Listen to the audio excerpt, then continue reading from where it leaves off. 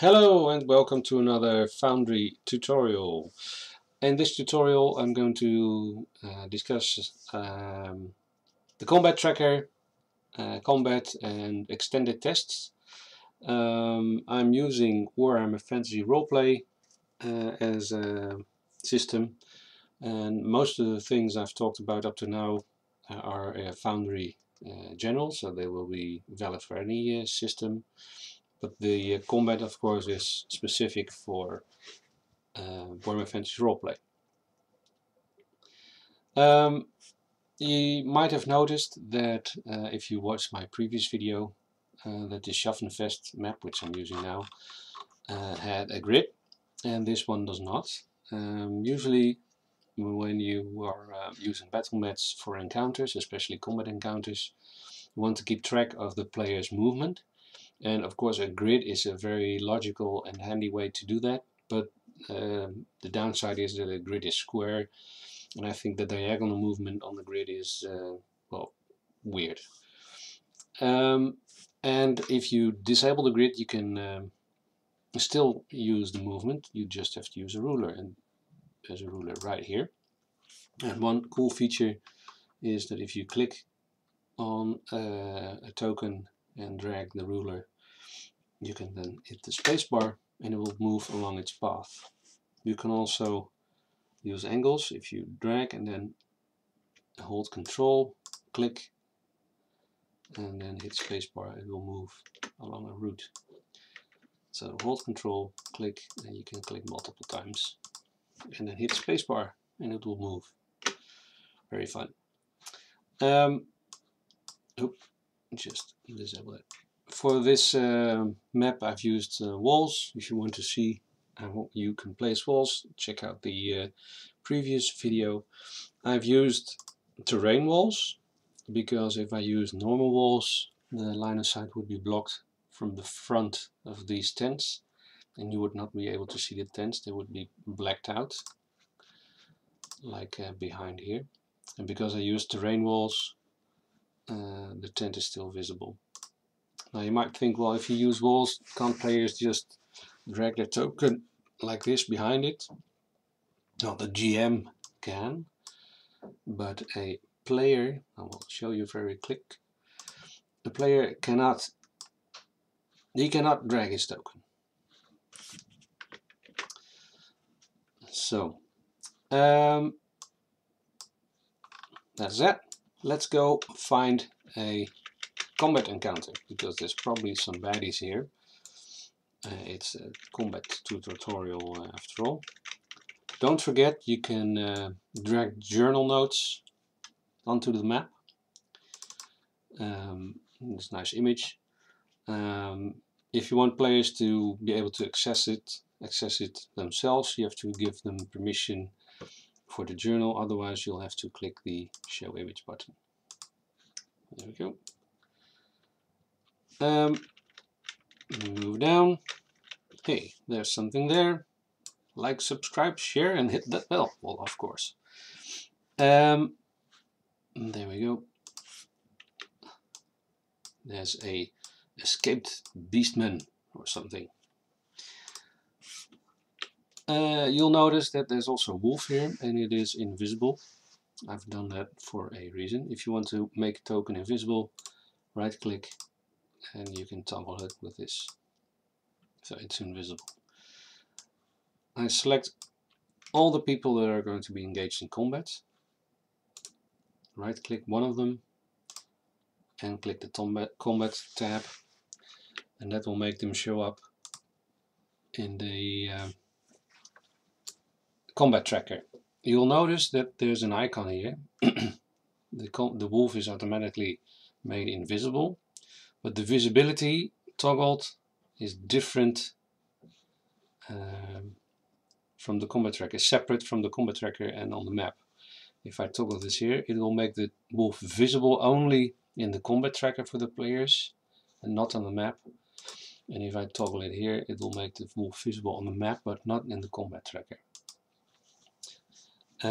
So again, if you have this toggled, the entry, the token will not be visible in the combat tracker. So players, if they check their own combat tracker, they will only see the gore and themselves.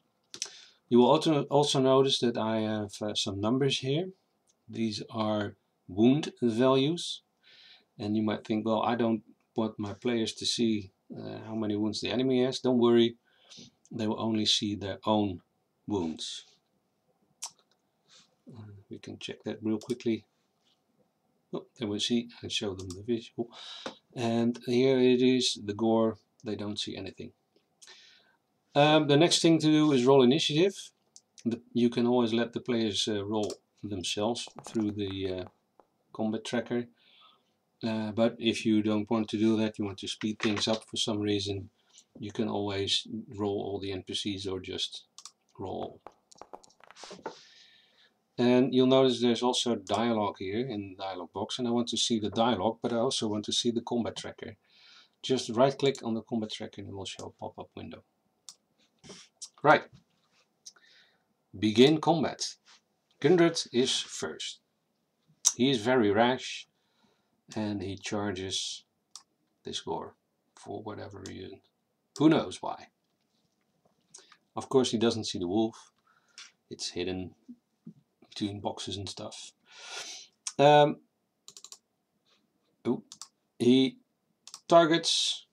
Players can just double click, but the GM, as the GM I like to do it like this.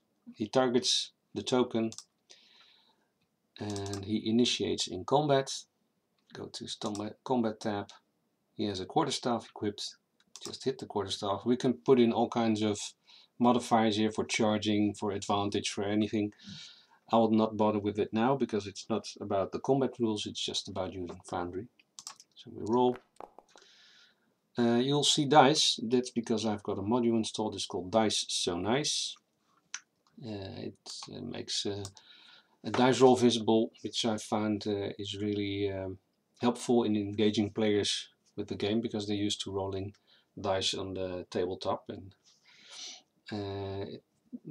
pushing a button or writing something in a dialogue like slash roll. It takes a bit away from the immersion, and with this Dice So Nice, well, it adds to the immersion. He is targeting the gore. He did actually pretty good with 2 success levels. Now let's see how the gore defends. He can dodge with this button, or he can use an improvised weapon, or he can stomp, but he's he doesn't have stomp. You can use his horns or his weapon, and we'll just use his weapon for now. Roll. He does poorly, and he has a fumble. How great! Right click, apply damage. Damage applied 4, and you will see that he only has 1 wound left. And now we can also click the fumble. Oops, you mishandle your weapon. Drop, you miss your next action. Oh no! Right, the next one. I think our pirate is going to make minced meat of this gore, but maybe he moves into position and by a stroke of luck he spots the wolf and decides to target the wolf because he has a crossbow. The crossbow is not his only weapon, but you see it's equipped and he cannot equip other weapons, and he's got some bolts. Make sure that the bolts are equipped and that the crossbow is loaded. Of course, it's beginning of combat and the crossbow is loaded, and he will now, he has targeted it and he will shoot. I'm not bothering with any modifiers, like I said before, I'm just rolling. And of course it's a fumble, but I don't want a fumble. And click this box, 33, let's make it a 30. Up. And it's now a success. and for some reason it says opposed, but we don't want opposed, probably because he's too close. So we just click this to make it unopposed, and he won by 0 success levels, 9 damage, apply damage. There we go. And we now see that wolf has some damage. It's the gore. It's untarget, untarget. The gore targets this guy, and he is going to use his horns. Sure, why not? A 32. There we go. And he defends, and he does a dodge because he sucks at fighting. Dodge. Roll.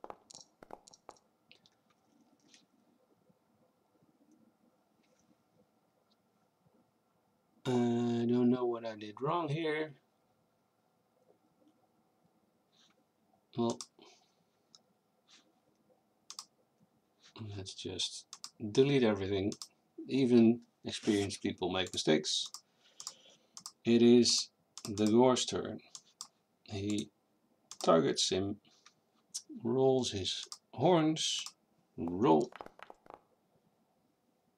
27, and now he is going to dodge. Roll, that's better. He does terribly, of course, as things go. Apply damage. And he has a critical. Not because he rolled a double or something, but because, well, he did a lot of wounds and he only has 11. And just click the critical, it will give a result. Bruised ribs. Click the bruised ribs. Open his sheet, drag and drop. And go to effects. I will now see bruised ribs and also 2 wounds applied to Gunders, 2 critical wounds. And he has received 1 instance of critical wounds. There we go. Let's say for some reason, some miraculous way, Chorus defeats the wolf and he defeats the gore, and we end combat. Yep. It will immediately give an end of combat reminder.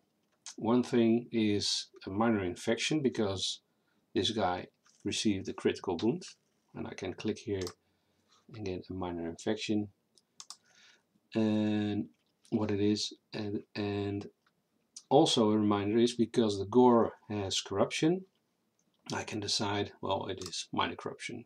It will pop up this dialog window, and then everybody that was in contact with him, if I just untarget him, this guy can resist. How does Gundred resist the corruption? Cool for mental, physical means endurance. He rolls, and I immediately get, well, he's lucky, he's badly wounded, but he resists corruption. Right, and let's remove these guys. Now, the pirate shot his crossbow and it is unloaded. It's not loaded anymore. You can always just click loaded, but normally to load is a test. And you can already see I had some instances here. It will show up in the tab here. Normally these are your skills. Below is extended tests. And there you go. Reloading crossbow. You only need 1 success level. You roll, and he rolls a 9, and immediately the test is removed because it is successful. And if you go to combat, you'll see that it is loaded. If I shoot again, roll, it will automatically be unloaded again. There we go, unloaded, and again there will be a reload extended test. And if I change this to 1, whoop, There of course may be other extended tests that you want to do. For instance, this guy's badly hurt and he wants to heal him, but he doesn't have any heal skills, so he argues with the GM that, well, he has animal care and he knows how to treat wounds with animals, so he's going to treat this guy's wound. And the GM decides, well, okay, I will need an extended test. You need 5 successes.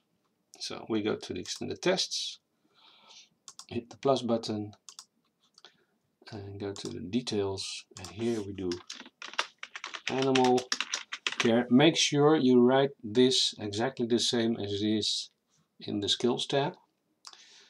We need 5 successes, and on completion, and we remove the test. You can also just reset it if you want to keep it. You can also rename it, but it's just for once now, so we do remove. Okay, no, and we roll. There we go.